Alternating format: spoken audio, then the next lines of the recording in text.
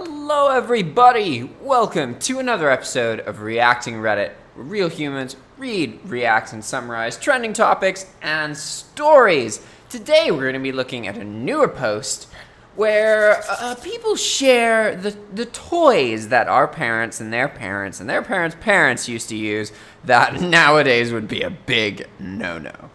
And this post was originally by Breadstick Samurai, and the original post states, "Older generations of Reddit, what toys did you have as a child that would be considered too dangerous to be given to a child today? Let's get started."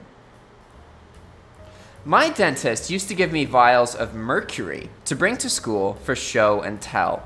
My parents bought me a rock collection at a natural history museum that included a chunk of asbestos from which you could pull the fibrous material. We also had metal trucks with extremely sharp edges and lead-based paint jobs. Oof, getting brutal, isn't it? Pepper Ann 1 in a Million says, "Not just theorized, there is good evidence from Europe. Because of the directive to remove lead was EU-wide, and the violence dropped in every country despite them having vastly different social and economic environments. There's basically no other explanation that works for every country." And it's called the lead crime hypothesis, okay? There are 10 comments below, all arguing about what we should call it, and none of them actually talking about lead, crime, cars, or fuel. And in the 8 hours since I posted this comment, I'm the first one to bother Googling it to find out what the proper term is. Oh, classic right there. Classic Reddit. Funk Moon adds, "That's because the evidence is so circumstantial as to only cause a hypothesis. It's definitely not a theory. It's an observation of something in the real world, and then someone with exactly no evidence other than an interesting phenomenon coinciding with another phenomenon guessed a cause." That's exactly what a hypothesis is. Obama's boss says, "I'm not a boomer. My parents are not even boomers. I played a little with a little jar of mercury as a kid. My mom had it in an old chemistry set. I had the older metal Tonka trucks. We had an old coal furnace that was converted to natural gas, and it included asbestos insulation. You don't have to be old, to get to these things. My younger cousin used to eat lead paint." Dang. My father died of lung cancer, and his father also died of lung cancer, my grandfather, and he was an asbestos worker. I had a rock with asbestos in it too, by Fluffy Duckling. Pulling the threads off of it was very interesting. I was a curious child. We had a very large suburban backyard. I smashed a car battery open using an old tin can. I smelted the lead down into tin can shaped ingots over a small open fire. Did you know you can draw on paper with a lead pencil?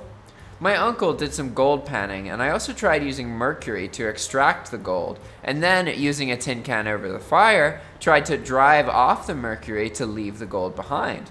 Because the amount of gold was so minuscule, I still have no idea to this date if I was successful or not.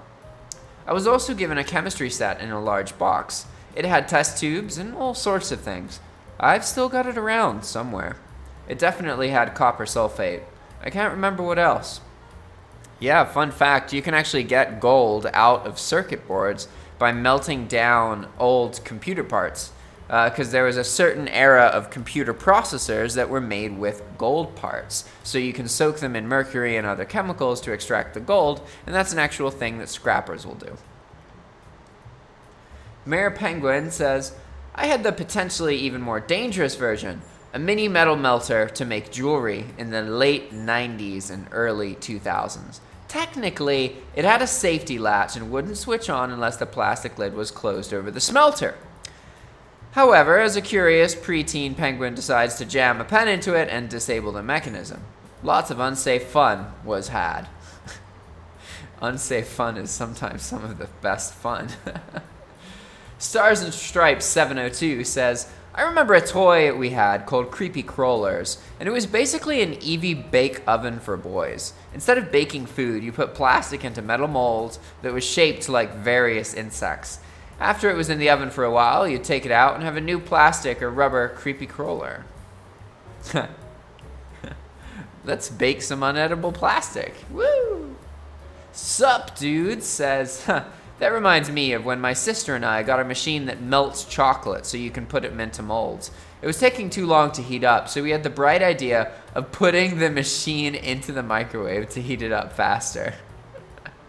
Immediate sparks. A failure to stop the heater from being turned on if the lid was opened. That is a pretty serious hazard. It means that if the toy got knocked over accidentally when the lid was open, molten crayon could land on someone. So many product liability suits are from machines that let you operate them with the dangerous bits exposed. At this point, you'd figure product engineering 101 would be to not do that. Well, it sort of is. Matt081 says, well, I would hate to see the old ones. We bought one thinking it would be cool, forgot about it in the garage, and our son saw one at the store and wanted it, so we bought it. That thing is a burn machine. Definitely not okay for a 6-year-old to operate. Yusirabia says, me too. The newer ones fix the issue Meme Sniper mentioned. You can't open the lid while the heater is on, and you can't open the heater unless the lid is closed. There's an automatic 5-minute shutoff for the heater, and a 10-minute timer on the lid lock to cool down. Classic. You know, when electricity started, we were just plugging stuff into light sockets, and you could easily get electrocuted, and loads of people did. We've come a long, long way. Oh my god, it's Moki, says, I still have a scar on my forearm from one of those. Even then, I remember my brain telling me these types of toys are dumb. You buy it and what you can make a few squishy things that collect dirt and get lost before you run out of stuff to make more. But oh god, did I love playing it when I got it. You know, that's life. I mean, most things that are fun, our brain will be like, oh, why am I going to do this? I have no reason to do this. It's not going to be fun. I mean, do I even care about what this is? You know, I mean, why do I? And then you do it and it's like, oh shit, I'm full of crap. That was actually really enjoyable. The other mask says, I had one. The only thing I really remember was how pissed my dad got when I used a microwave for the timer. Problem was, I didn't use the timer function, but rather ran the microwave for 15 minutes, or whatever it was, with nothing in it, 10 times in a row. He worked on offshore oil rigs, and while he was a great dad, he used quite colorful language with us kids. After an expletive-laced inquisition into what the guy was doing, he taught me how to use the timer, and informed me not to do some stupid shit like that again.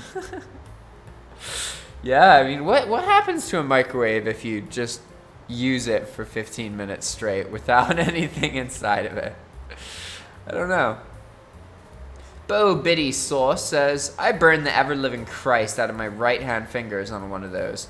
A buddy of mine was pulling out a freshly baked batch, but the tongs holding the metal mold were precarious, so I quickly grabbed it out of the tongs to place it on a safe platform.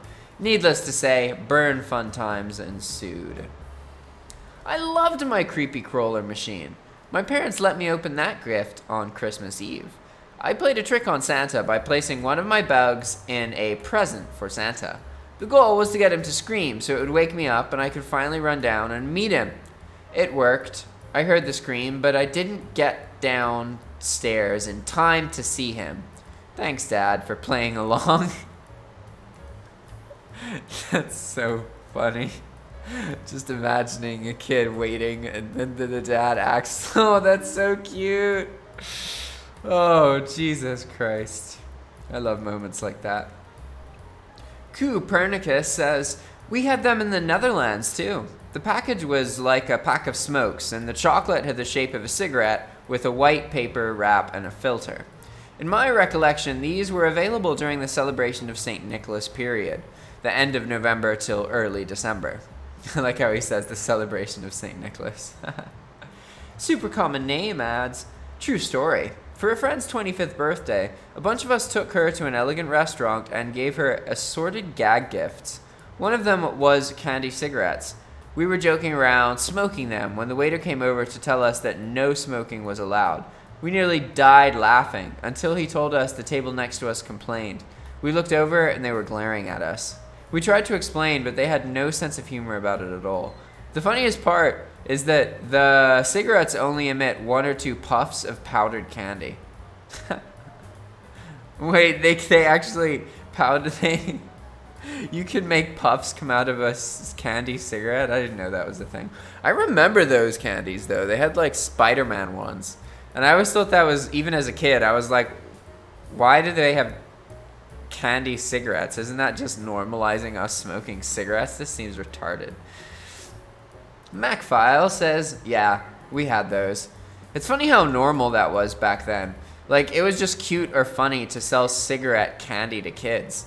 They used to be able to advertise cigarettes like anywhere, instead of nowhere at all, like now.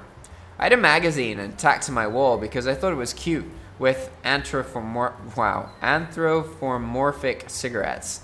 And of course, there was a smoking section on planes, smoking in malls, and so on. Fun fact, I did start smoking, so yeah, it worked.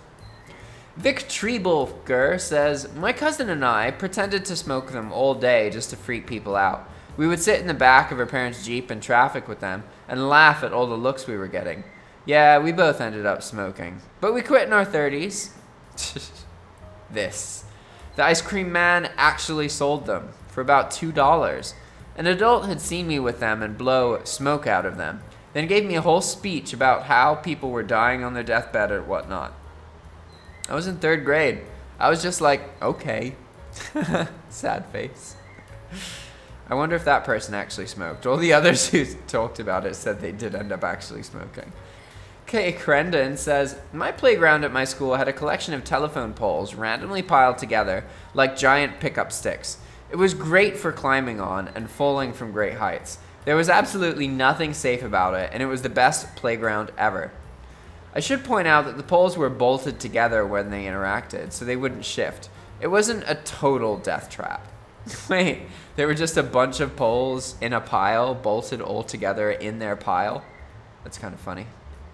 It's a Fish 20 says, my elementary school, 94, had one of those old rocket slides that had been, had to have been 50 feet tall off the ground at the highest level.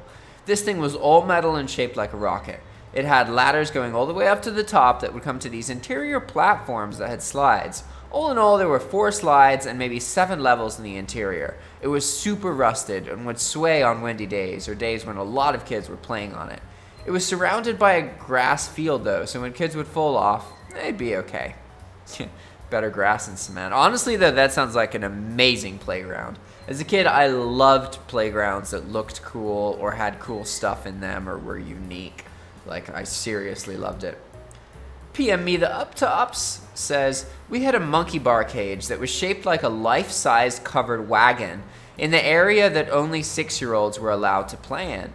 They had a running streak of a kid falling off and breaking their arm once a school year that started before I started going there and ended when I was in high school and they tore it down. Apple Pone says, I love these 1980s dangerous playgrounds, jungle gyms that reach 20 feet above the ground. The ground was generally covered in smashed beer bottle glass. The merry-go-round thing that kids would always spin was dangerously fast. It's funny that getting the wind knocked out of you was a weekly occurrence as a kid, but that hasn't happened to me once as an adult. Yeah, right? I remember learning why you're not supposed to use the front brakes of a bicycle while going down a hill, and also learning what getting the wind knocked out of you are in the same experience. Bike front brakes are not your friend on a hill. They are not. Since last November says a chemistry set. My brother and I were totally unsupervised and never followed the instructions. We just mixed chemicals together at random to see what would happen. I remember one combination turned into this really smelly black foam-like substance. My dad and his brothers didn't have a chemistry set, but their father did let them play with mercury in his workshop. They also taught themselves to make a zip gun, I think they were called. Basically, guns crafted from parts like car antennas. Yeah, making ghetto firing crossbows and things. Oh, I remember we used to make crossbow mechanisms out of Kinects and rubber bands. That was super fun. It was really fun, and then we'd shoot each other with them. Badger Sprite says, my dad was born in the 50s, and chemistry set in his days did not fuck around. They had all kinds of chemicals in them that, if mixed together, could start fires or cause explosions, which may be very fine in small quantities, but the chemistry sets explicitly did not give directions of how much or how little to use. I think he said his chemistry set also came with a small amount of radioactive material, which I'm pretty sure was harmless unless you eat it. His parents made him move to the garage when he started doing experiments, so he didn't blow up the house. Anyway, he went on to become a scientist, so the chemistry sets did do something right. Life's fun and it's gonna kill you, so being scared of death, I mean, it's admirable in some cases, but we are here to live a great life and a meaningful life before we die. And if you're terrified of death, you're not gonna do that. You gotta have a healthy respect for death, right? To make sure it doesn't happen to you, but also understand that most of the things you're scared of aren't going to kill you. Make Onions Cry says, as a kid in the 60s, my uncle looks up gunpowder in the family encyclopedia and headed off to the pharmacy with his pocket money. He could barely reach up to the counter, but they were happy to sell him a pound of each ingredient. He now has a PhD in chemistry, and most of his peers have similar stories. Shiplap Travertine says, my cousin and I did the same thing. One time we got a cork stuck in a beaker, and we, without eye protection, decided to take a Bunsen burner. The more I try to remember, it may have been a candle actually, to heat it to pop the cork off. Yeah, don't do that. The beaker exploded and we got hot unknown liquid in our face. The good Lord blessed us to not get that unknown substance in our eyes or glass shards in our faces or get some kind of permanent fuck up.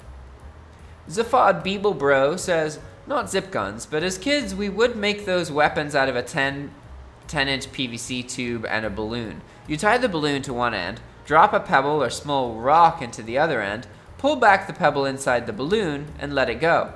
Those screws would break skin and cause serious damage. We broke a friend's glasses once. You could also use dried beans as ammo. Oh, that's pretty cool. We also did that. We wouldn't use projectiles though. We used PVC tube and pipe insulation and duct tape. So we would get pipes, we would wrap them in duct tape, and then wrap them in pipe insulation, and then type them up and make swords, and then beat the shit out of each other, and it was incredibly fun. We called it LARPing, but we weren't actually role-playing. We were just attacking each other with swords. Turtle Tucker says, I kind of recall having a train that could smoke, but I don't know if it worked with water vapor or something. It had a smell to it, but it wasn't anything too bad. I also had these little Godzilla figures that had a flint inside them. Running them against the ground could shoot a pretty steady stream of sparks. Oh, that is the classic cheap toy, and to this day, you find those all over areas where, like, cheap thrills are the common kid toy. Like, maybe you don't see that as much in the US, where safety and precaution and fire hazards are more of a concern, but I can tell you that here in Latin America, we have plenty of those toys that you run along the ground that make sparks. Those things are all over the place. Shy Tai says, I had a remote-controlled Godzilla that did the same thing. Well, the remote was attached with a wire because this was the 90s, but it was by far the coolest toy that I owned. It would totter a few steps, then roar and shoot sparks, which absolutely stunk. I tried to find it on eBay last year in a fit of nostalgia. No luck. I guess they were all lost to inexplicable, unexplainable, unrelated house fires. Chris Codisco 6618 says, I had a large red plastic toy that looked like a treasure chest in my bedroom closet growing up. When I was around 7, late at night, the toy box would start talking to me from the closet, calling my name, Michael, in a low, creaky voice. For weeks, I was terrified to fall asleep because I knew I'd wake up to the voice again. Yet every morning when the sun filled my room, I'd open the lid and it would just be toys, like it should be. Finally, I was able to convince my mom that I wasn't making it up. I told her to go sleep in my room that night with me, and shortly thereafter she woke me up with, "Michael, wake up, I hear it." Long story short, we discovered it was my talking KITT with very low batteries, talking away in slow motion by itself. I don't know if those things should be illegal, but I definitely feel the experience damaged me. Kit? Talking kit? Is that like a kitten? Or a talking kit? Like recording something? Interesting. Throws Soy Milkshake says, I had one of those electronic guns with the LEDs on the top that made all kinds of different laser gun type noises. One night, it just started making random screaming and growling noises all on its own because the batteries were dying. It scared the hell out of me, to the point where I didn't move or sleep all night until my mom came in to wake me up. It was horrible. Oh, and for those who want a little laugh or a spook, let me introduce you to low battery sounds. I've seen that subreddit before, and it is very creepy. Like, you'd think those noises were made on purpose. Now for our last post. I chose this, says, this happened in 2013. I was working with a woman who said she absolutely hated going into her basement because she was convinced that it was haunted, but no one in her family believes her. She'd be down there doing laundry, and a creepy child sing-along song would start the voice, "Now I lay me down to sleep" prayer. I nearly got slapped imitating it a few weeks after she told us this. Before I left the job, her son-in-law was in the basement, heard the prayer, got creeped out and started searching, and he finally found some bear stuffed in a tote and took the batteries away. That's super funny. Alright everybody, that's it for now. Thanks for watching, and if you like this content, please do one of the 4 following. Watch another video, subscribe to our channel, like this video, or comment below. Let me know what you think. Alright everybody, thanks for watching, and we will see you next time. Bye-bye.